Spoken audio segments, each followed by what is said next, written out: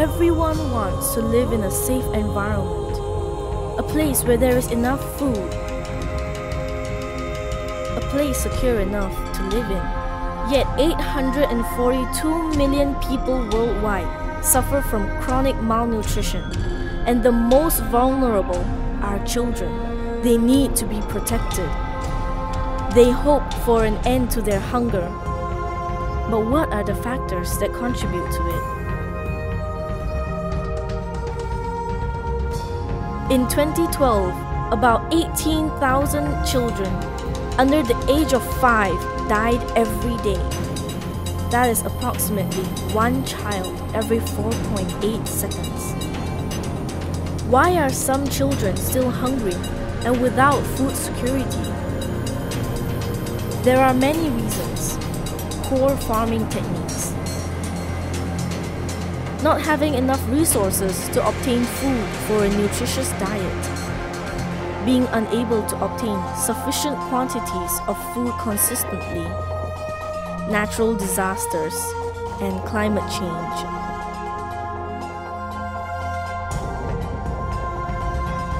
Many communities lack good infrastructure and basic amenities. This includes sanitation facilities, school facilities, and physical infrastructure such as roads and bridges. Many children also live in an environment with poor water supply and no proper water system.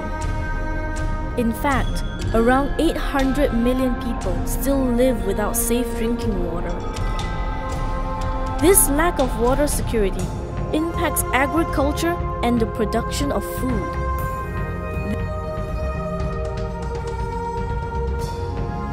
There are 57 million school-aged children who do not attend school. They have to work in the fields.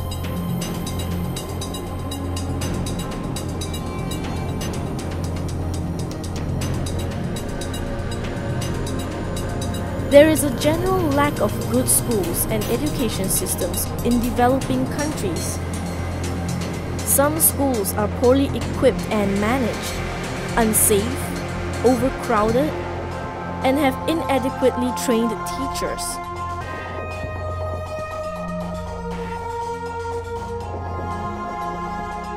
Every year, preventable injuries kill almost 1 million children worldwide. Malnourished child laborers are frequently exposed to danger. Accidents can happen when children are left alone while their parents are out working. Children are also put in grave danger when natural disasters strike. They lose access to land, water, and the resources they need to survive. Let's be the ones to create a safer world for every child. Together, let's kick out hunger.